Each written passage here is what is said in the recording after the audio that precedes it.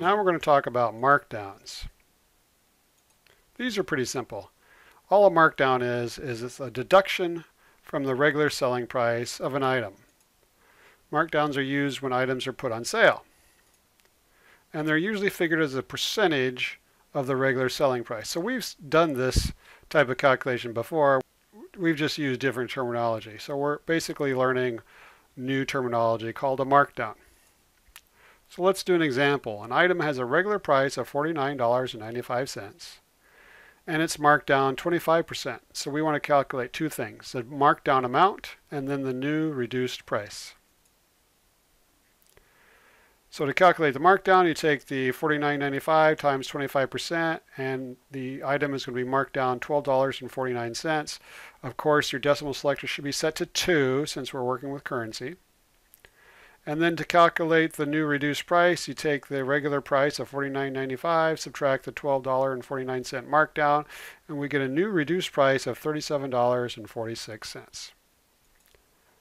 One alternative way to do this is to take the regular price and multiply it by the markdown's complement. Now, here's a warning. It could be a penny off due to rounding, which is not a big deal in the real world, but on a test situation, you might not want to use this shortcut method.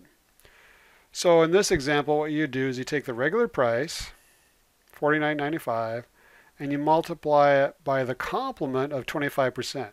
So the complement of 25% is 75%. And when you do that, you get the new reduced price as $37.46.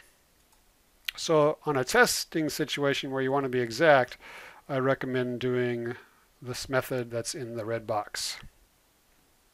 Let's do one more. An item has a regular price of $219, marked down 10%.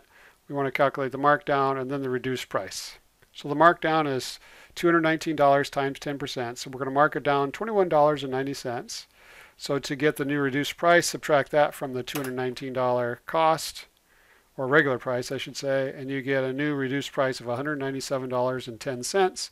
If you want to use the alternative method, you take the regular price and multiply them by the markdown's complement.